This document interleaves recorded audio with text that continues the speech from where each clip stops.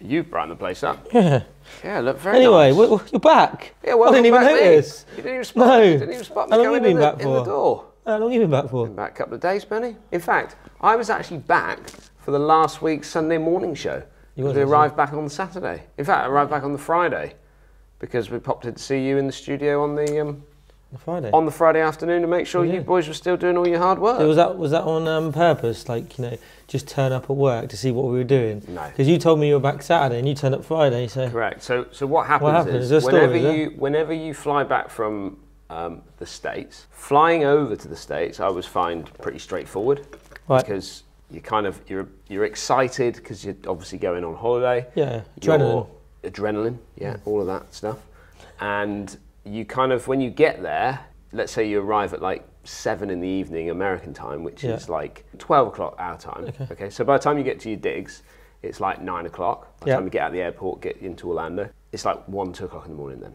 Okay, well you kind of just deal with it, right? And you, even though you're tired, you can stay up till 2 o'clock in the morning, can't you? Yeah. Do most days, to be fair. On the way back, you generally get the night flight back. So I generally don't sleep. No, I don't really sleep. I doze. Like I generally fall asleep just before takeoff, and then takeoff wakes me up, and then I'm awake for the whole flight. Right. When you then land, it's like 7 in the morning UK time, which is like, well, I don't even know, 5 hours difference. 2 o'clock in the morning that time. Yeah. 2 o'clock in the morning in America. Well, by that point you're starting to flag a little bit because you haven't slept, and then you get home and then you just collapse. However, you've got to fight through it. Did you fight? You fought it though, didn't you? I fought it. So I got home. So I drove like 2.5 hours, and I was like, Laura, you're gonna have to take over because I'm just done, falling asleep at the wheel sort of job. And then you get home, and then you either collapse or you fight it. And I thought, do you know what? I'm gonna get in the van. I'm gonna unpack my bag, get in the van, drive straight up to the office and see what the boys have been up to. Did you? And that's what I did. Thankfully, you caught my only bit of work all the 2 weeks. Oh, well done me. But you did all right, didn't you, with your Sunday morning shows? Gilly was obviously first, Gilly first, and then you had the full brief on the PGA from Lee Whitaker Golf, which was good. Quite a good subject, wasn't it? That was just thought, what can we talk about? And obviously, he's in the middle of the process of doing the PGA, so it was good to get his opinion, because obviously our opinion of doing it is 15 years previous, isn't it? So it's good to get a modern thing. But I couldn't believe how much it costs now. Yeah. In comparison to what we paid, which was relatively. Well, what you paid, it was still expensive. It was 1,500 quid when I did it a year. So it's 4,500 with probably £500 signing up fee. So it's probably 5,000 you're done. Yeah. But now, it's that every single year, isn't it? Exactly the same as going to uni, but. Yeah, well, it is. You've got to do it, haven't you? You've got to do it. So. Well, good morning, everybody, and welcome to another Sunday morning show in association with Golfing Days. I just want to put something out there. I'm planning on going on this overseas pro-am with them. Okay, I don't have anyone to go with, so if there's anybody out there. 3 people. Rentafriend.com. Rentafriend.com. If you want to come and play with me in this pro-am, it's all going to be filmed. If you want to be part of the trip abroad to, I think it's Kinta, this one. If you want to be on the ticket bar, if you want to come along to this trip, then just send me a message on the ticket bar, my email address as well. Send me a message. It might be a bit last minute, unfortunately. It's the end of November, beginning of December. Yeah. But I'm looking for 3 friends. Lots of people asked to play golf with me. I'm now having the opportunity. Let's go abroad and have some fun together. Ideal. So there you go. Put that out there. Perfect. Free. We must be able to find 3 people. Must be able to find 3. There must be 3 friends out there that want to come away to Portugal and get away from this bad weather already. I mean, the rain. Talking about bad weather, that drive back from Bradford. Gee, well, we'll get into where we've been this week, but that drive back was pretty terrible. Yeah. This week on the show, though. Yeah, nice variety, haven't we? A bit of variety. We had the ladder match, so we introduced Harry onto the ladder. For people that don't know, Harry has been on a few vlogs, but there was a few people saying, who's Harry? Well, Harry's the head professional at Chesson Golf Club. We grew up with him. I used to play a lot of amateur golf when he was a junior, taking places. He's a little bit younger than us. He's been on the Christmas special. He comes in. He comes into the office every day. Yeah. So he's part of the team of what we do here at the golf club. So who is Harry? Well, Harry's head pro Harry. Head pro Harry. Head pro Harry, yeah. And he took on Lee, didn't he, at the bottom of the ladder? Looking a bit twitchy at the beginning there, wasn't it? Like I thought Lee probably was going to have him for a minute. There was times where I thought that Lee could have a little bit more confidence. I know I'm a fine one to speak, but a little bit more confidence. And I don't know whether just a couple of shots where if he'd have pulled them off at the time, it would have been. I mean, it was close anyway, but I think he could have caused what would have probably been a bit of an upset. Is that a bit unkind? Well, 100%. Lee is a trainee at the end of the day, and then when you're topping off head pros around their home course, it can go down very lead balloony, couldn't it? Lead balloon. So obviously very good ladder match for the boys. Great to get Harry onto the ladder. I have no idea how and who's coming on next, but we will see at some point. Then I had a few people so I played the Alliance on Thursday, and I had a few professionals who have appeared on the channel giving it the big one. When am I coming on the ladder? So oh really? There's quite a lot of interest in it from the local pros, and people that have appeared on the channel before. We want to get on this exclusive ladder, I'd call it, wouldn't you? Exclusive? Well, it is, but what I would like to see is maybe a fraction, and I welcome them, to be honest with you, because I feel like the golf in the recent months has gone slightly on the downhill approach.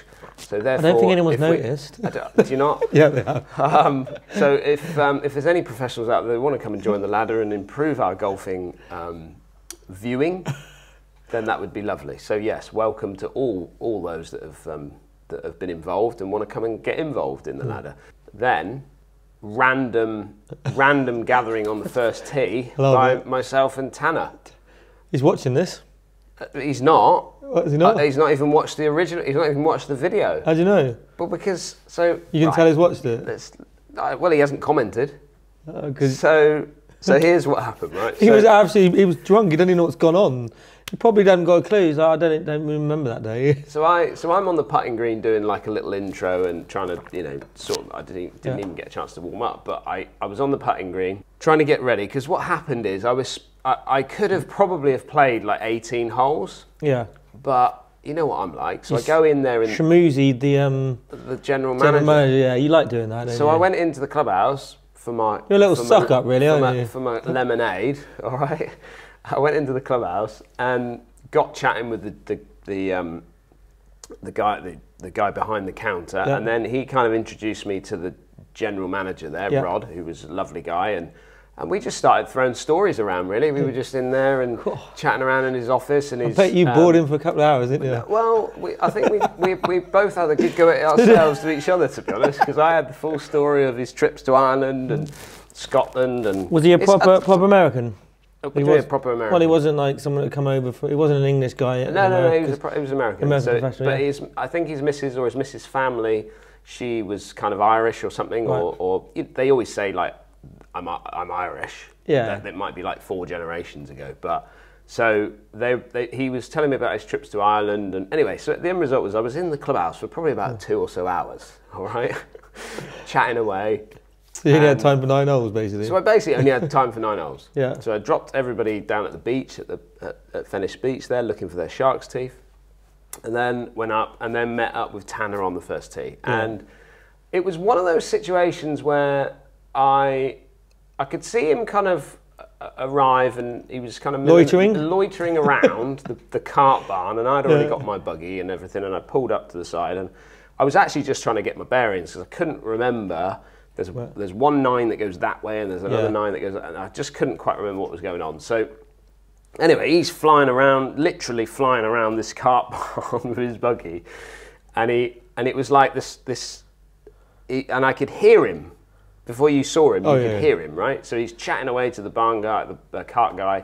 He wasn't afraid to make noise, was he? No, and he pulls up, and I'm trying to film, and he pulls up, slams on the brakes of this cart as he's heading towards the first tee, and it's gone like at the putting green, and he's like, "Are we playing?" And I'm like, "Do you know what? I actually missed that."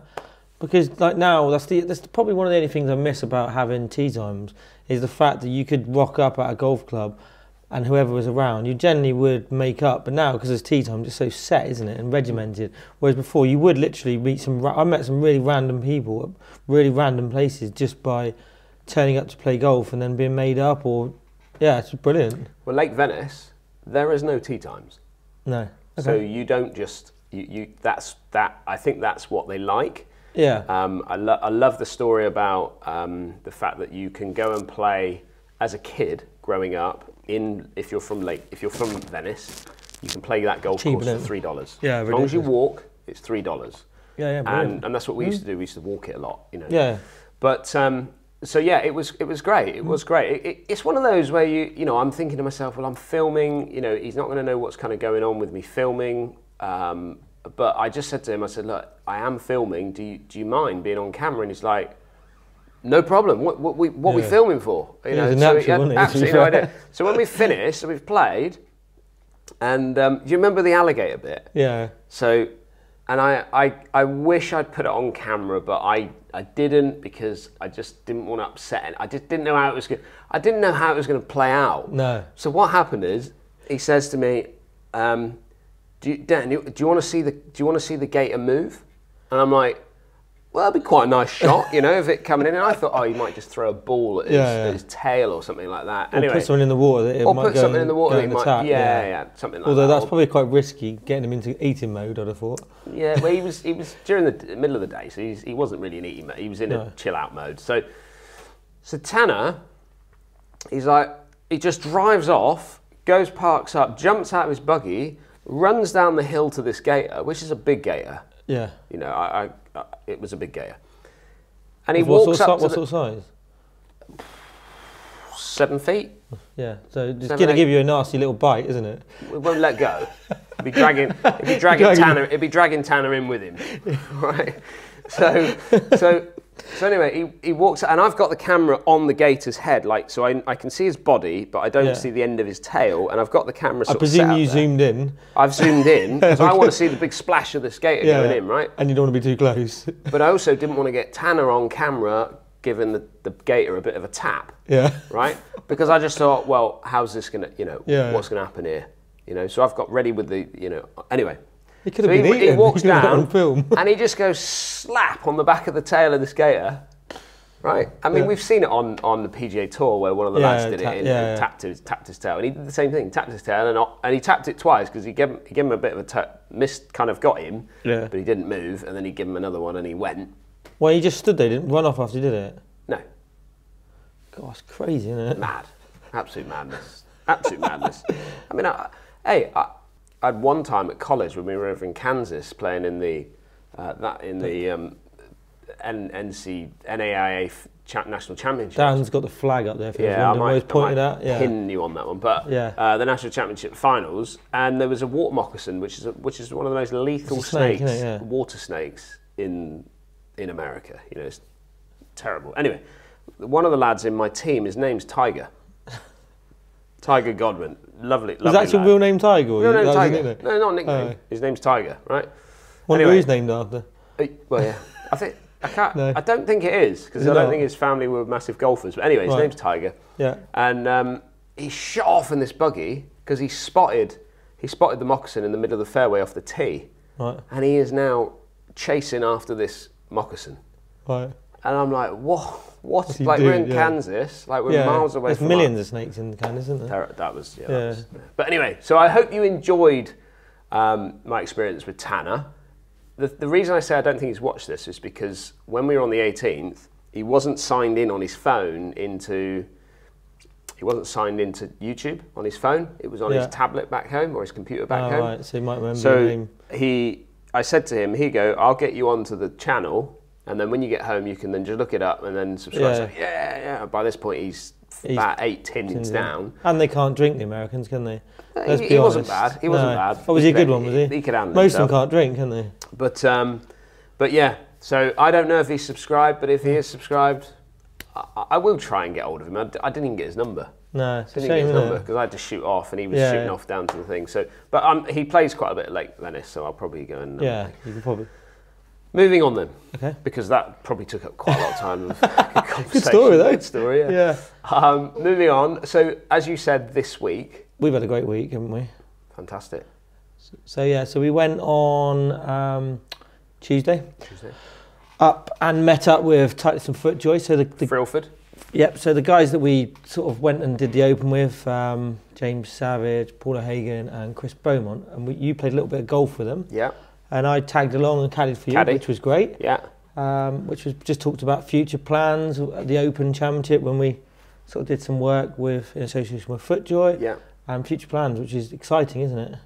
Well, it is, and when we went and did the Open Championship, it was more of a trial really to see how we would kind of get on, how we get on with FootJoy. You know, this is a massive brand, and to create content for them on their behalf, and then for them to put it out onto their social medias, absolutely brilliant, fantastic. Wasn't it? Yeah, it was a great experience. And it was good that we sort of got involved with the American side of FootJoy as well. So all the videos you would have seen, or the majority of them, probably 90% of the videos we filmed, Dan edited on that particular Open. Johnny, in the Open, Johnny, and we sent the stuff back. Johnny did it, and all their videos they put out was basically us. So I mean, it was quite amazing, wasn't it? A couple of idiots like us. And it really was. And so what we've got planned then is for next year is that we'll do the Open again. So we're going to be at Royal Liverpool for the Open there, and we're going to be doing the whole camping experience of video, create a video around that, get some interviews with players.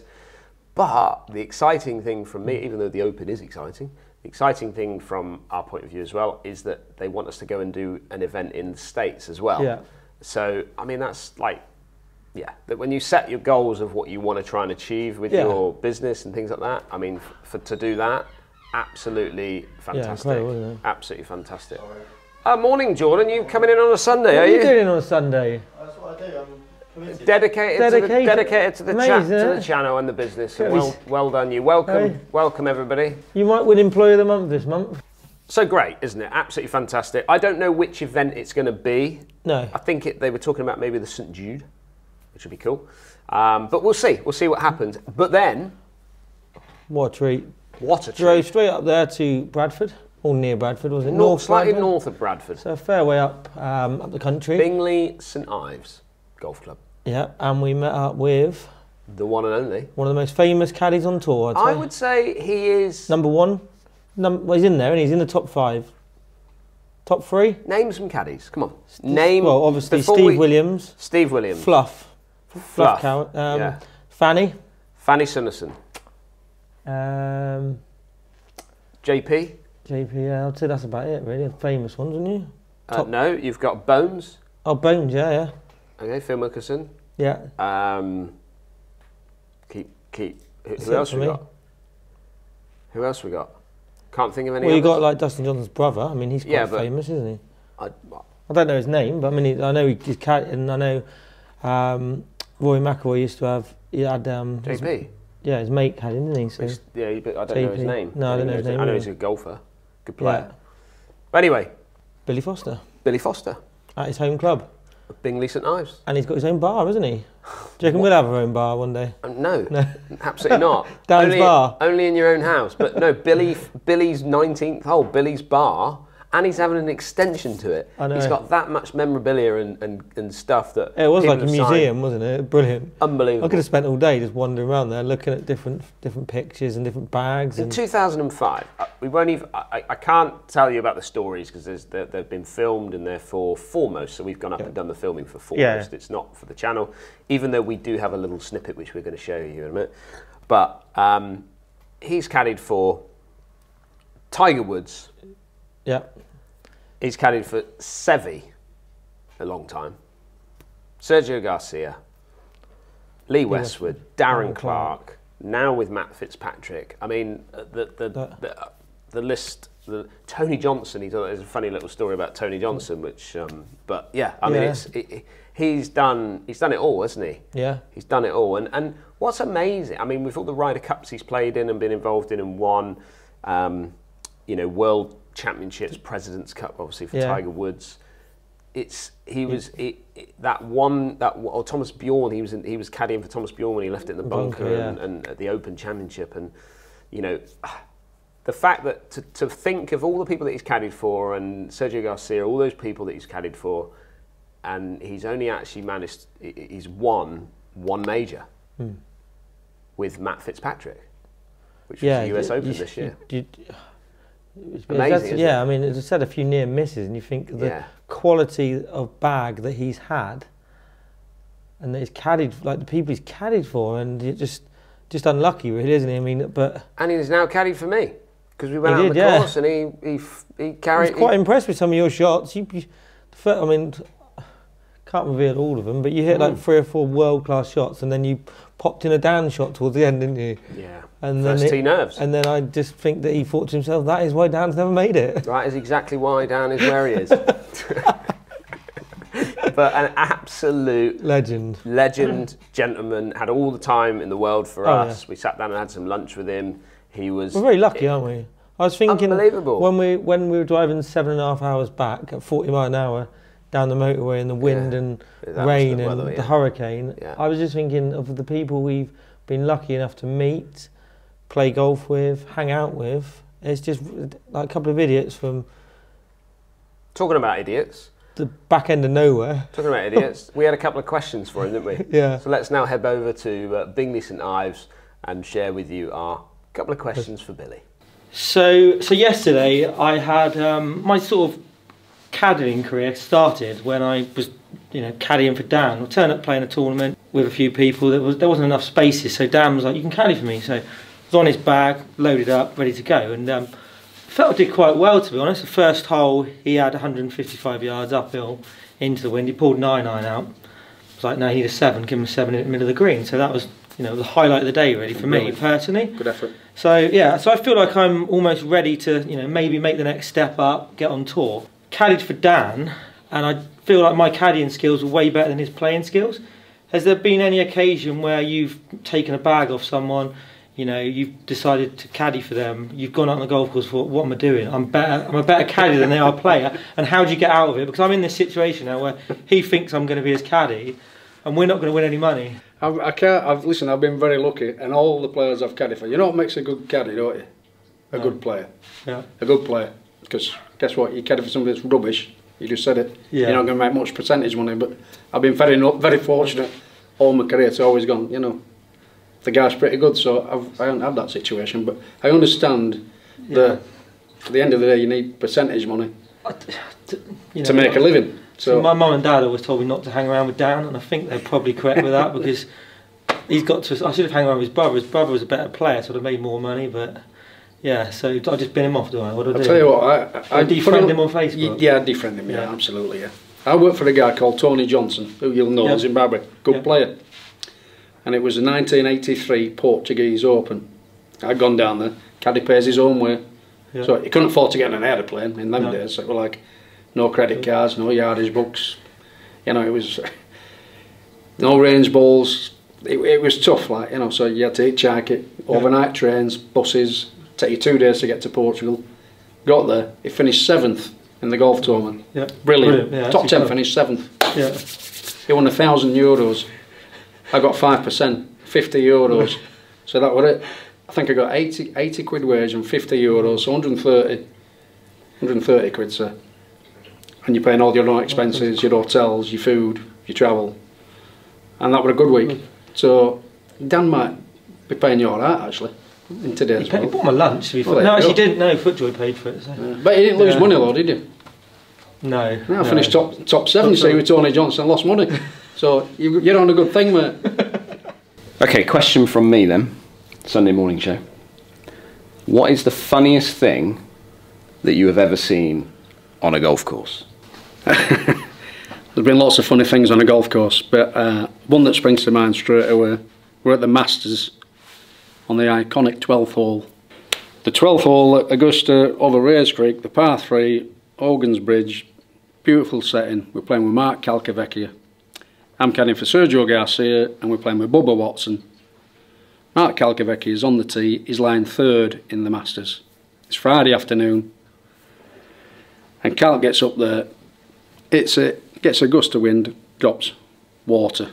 He's lying 3rd in the tournament. So now he's got to go drop zone. Hits it, pitches front of the green, spins off the front, trickles back down, water. Drops it again, duffs it in the front bunker. Chops it out to 20 feet. Now rolls it up 2 foot past. Now he's going to make an 8, and he's going to go from 3rd to maybe missing the cut. So he's absolutely raging. He's bright red. You can see the veins coming out of his face, steam's coming out of his ears.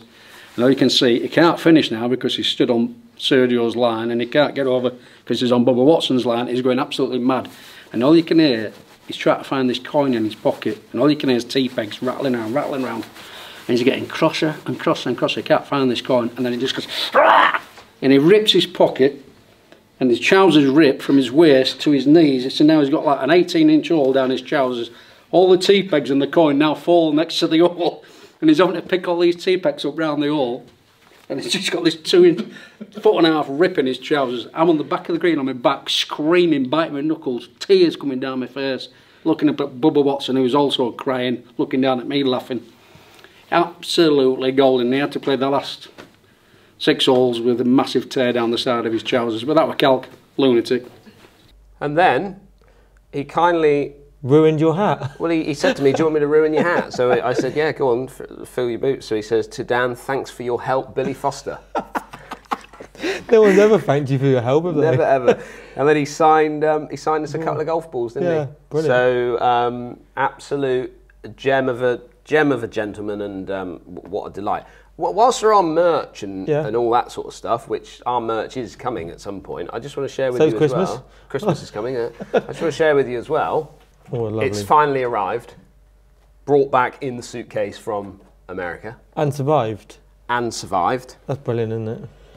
So, let me just explain what we've got here. So in 2000... Christmas come early for you, wasn't it? Wow, hey. I was properly excited with this. So, we have got... I've got this Open Championship flag, which is Louis Oosthuizen, who is one of my favourite... Well, probably my favourite golfer of all time, really.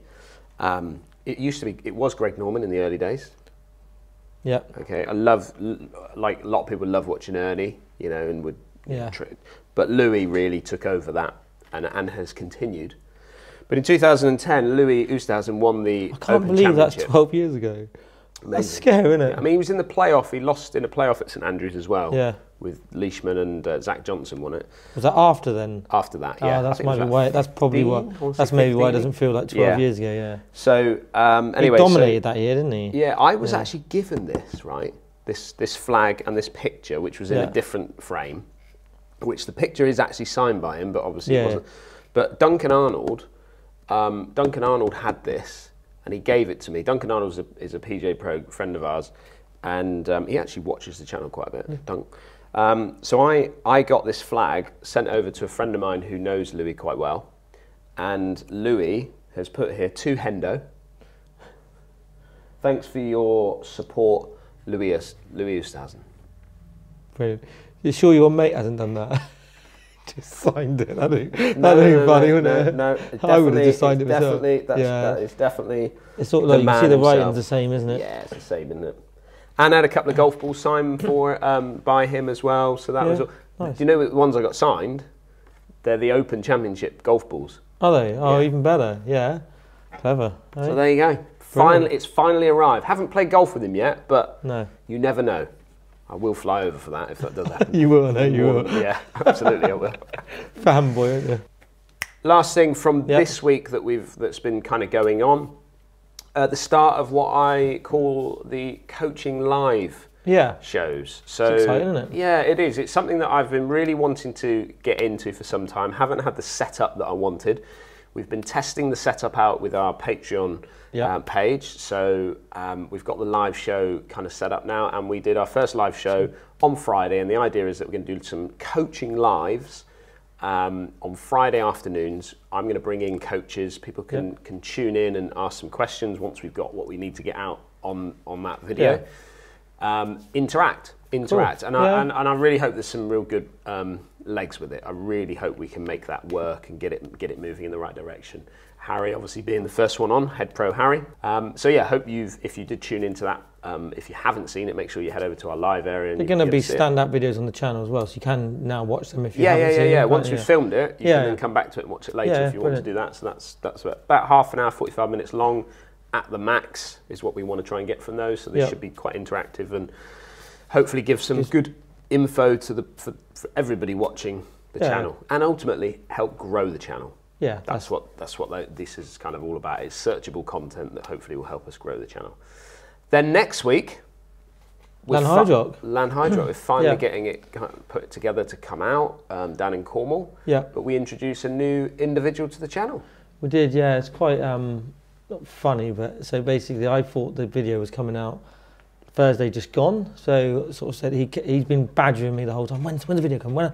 People just think that the video's filmed and then it comes out like the next day. So obviously it takes a bit of time. We've got a plan where we put it, etc. So I thought it was out Thursday, which I think originally it was. So I told him that he's got all his family round, like got the big screen up.